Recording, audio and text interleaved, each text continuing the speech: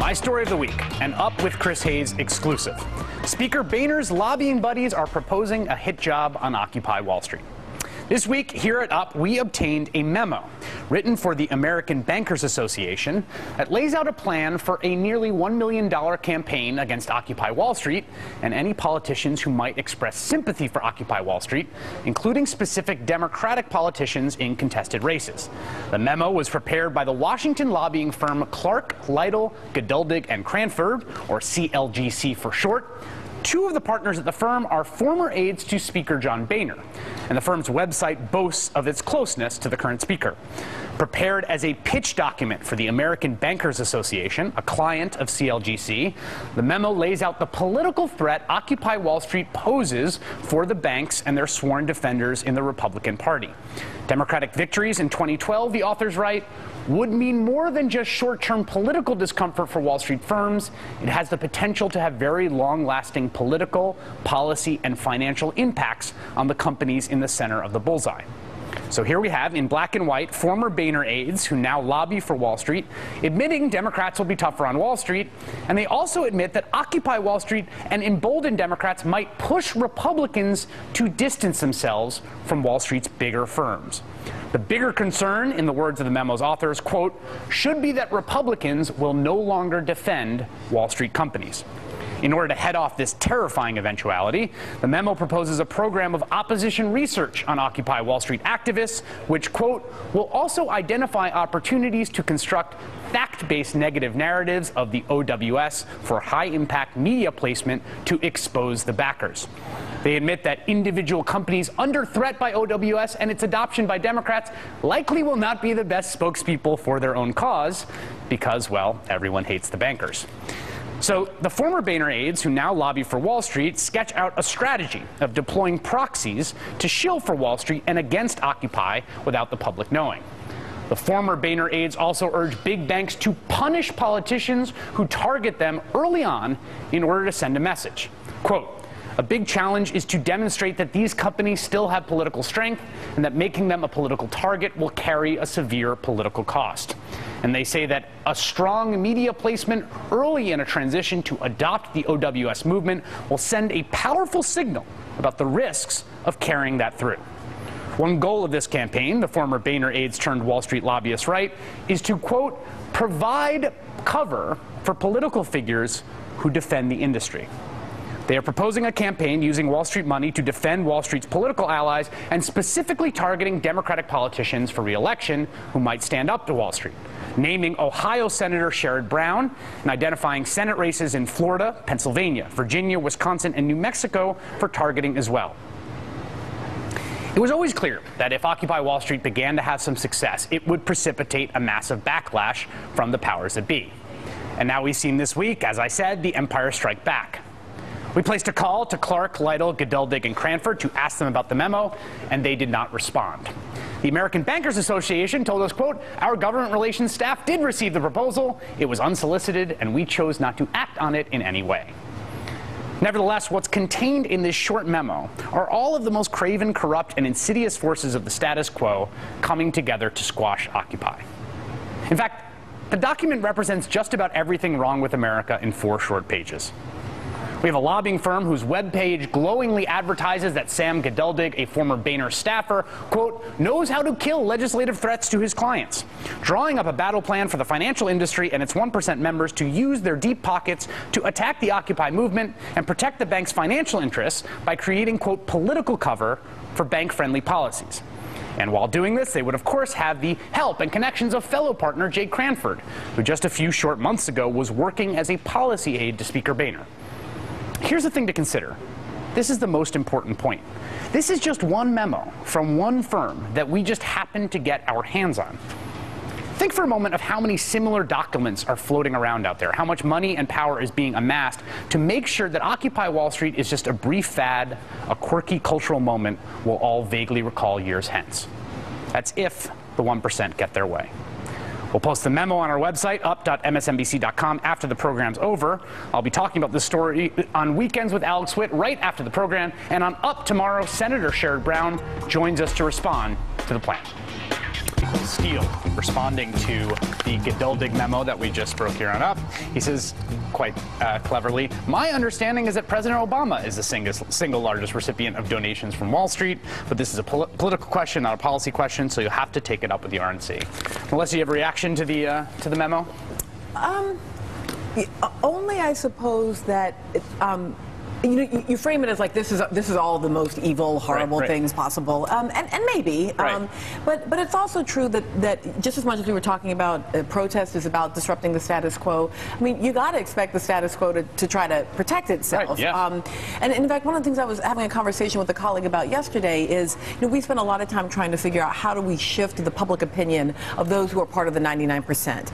At the same time that we're saying that 99% is terribly disempowered. So I guess for me, part of what would be interesting is to ask, how do we shift the incentives for the 1%? How do we make the incentive structure different? And typically we've used the tax code to do that, right? But there must be some way to, so I guess, in other words, I'm a little less outraged and appalled than I am sort of feeling like, well, this is what it means to control the resources. And what I think is the fascinating thing about that memo is that for anybody who kind of has doubts about whether the Occupy Wall Street movement is effective, as I've had from time to time, I kind of keep going back and forth on it, that seems about as kind of dispositive and a statement of the fact that this movement is really accomplishing something. I mean, I think that it's an amazing statement of priorities, though. I mean, this is an industry facing complete collapse, they suggest, and we need to save this entire sector, and they're going to pay less than $1 million? Right. Well, this is just one firm trying to drum up some business, I should add. So clearly your last point was really the important one, is this is an incompetent pitch, and just imagine the if a good one came. Really going through. Here's what's interesting to me about this is what's the fear that's expressed in the memo? The fear is that Occupy is going to hook up with the Tea Party and it's going to be sort of game over for the establishment.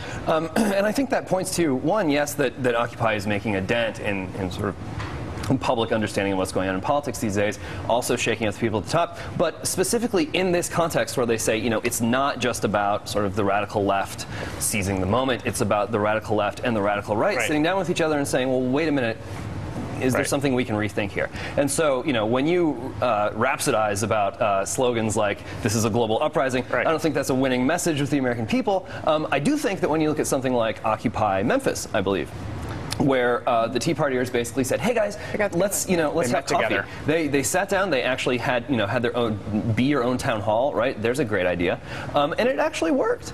And I think if that starts happening across the country, if that kind of arrangement becomes popular and catches on, then the fears expressed in that memo might very well come true. And I think I should point out that this lobbying firm lobbied heavily for TARP, right? Which is the bill, which is the sort of point, I think, of the most intense point of intersection between the grievances that both of these sides share, and that most sort of pits the kind of establishment and the Beltway against sort of popular sentiment. Well, how likely do you think that is? I mean, that Memphis story that came out this week was pretty interesting, and I think simply having made the overture got a lot of points on both sides. Clearly, there are some cultural differences. Think? The fears, I think. But the fears expressed in this memo, I think, are real at that level. And I'm just curious what you think in terms of the likelihood of any kind of partnership ever being brokered success. Yeah, it's an interesting question. It's an important question. I think I'm going to go out on a limb and say there might be important regional differences here. You're not going to see this happen in Oakland. You're not going to see this happen on the sort of eastern power corridor.